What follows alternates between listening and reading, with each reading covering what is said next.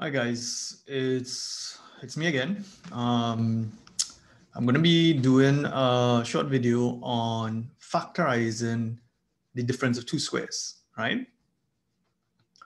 So just to remind you guys, please click like and subscribe to my maths channel, right? And yes, I do give online classes, maths, chemistry, and physics, right? I am a past national scholarship winner in science, so you're in good hands. So let's take a look at this here. This first question, right? The first thing we have to be able to factorize the difference of two squares, right? Now, this is what we need to remember here when it comes to factorizing the difference of two squares, right? Now, a squared minus b squared, it can be written as a plus b in brackets, a minus b in brackets, right? Now, let me show you why that is true. If I have a plus b and I want to multiply that by a minus b, right? So here's how you multiply a bracket like this. You have to take the first term in the first bracket and multiply by the first term in the second bracket. So a by a is going to give me a squared. Then I'm going to take this a and I'm going to multiply by this minus b. So a by minus b gives me minus ab. Then we have to take this b and multiply by this a. So that's going to give me plus ab, right? You can write ba if you want, but that's fine. And then b by minus b, I'm going to get minus b squared, right? So that's what I'm going to get here. Then if we simplify this, we're going to get a squared. This minus ab plus ab is going to give me 0. It's going to cancel each other. And then the only thing we're left with is minus b squared, right? So like I said, what you all need to remember is this when it comes to factorizing the difference of two squares, right?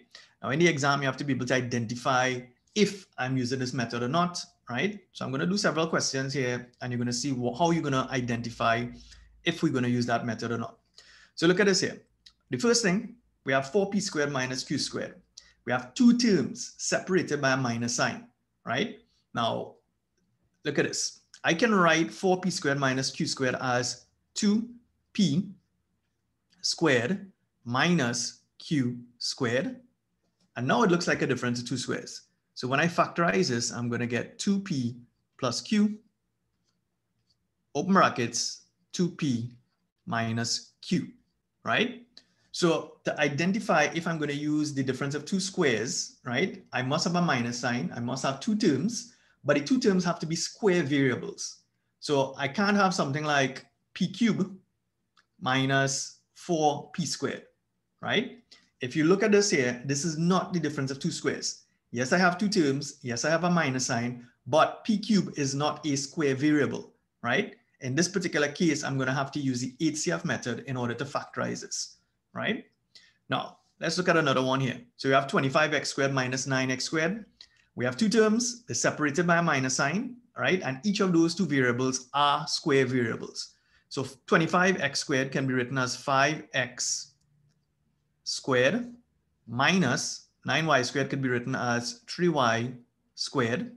So therefore, I can write this as 5x plus 3y in one bracket and 5x minus 3y. So the two brackets are identical except for the minus sign, right? That's the only thing that's difference between the two brackets.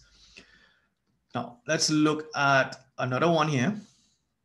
We have 16p squared minus 1. So this is one of those trick ones that CSEC might give you. 16p squared minus 1, we have two variables separated by a minus sign. What people don't realize is that 1 is a square variable. So I can write this as, now 16p squared can be written as 4p all squared minus 1 squared, right? 1 can be written as 1 squared. So now we have a difference of two squares. So this can be written as 4p plus 1, 4p minus 1, right? So that's what we have here, and that's what we get when we factorize 16p squared minus 1. Let's look at another one here.